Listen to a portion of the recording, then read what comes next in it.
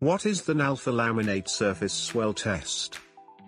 With the NALFA test, the surface swelling of our laminates is tested with water load in the installed condition. To test this, we add 100 milliliters of distilled and room warm water in the area of the T-joint. After 24 hours we dry the surface and check the wet values of the surface and T-joints. After a further 24 hours we test and evaluate the surface again.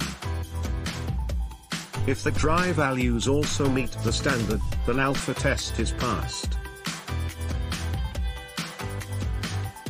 We let the water rest not for 24 hours, we keep the water for 72 hours on the T-joint. Finally, we also fulfill the wet and dry values which are required by NALFA after the trickle time.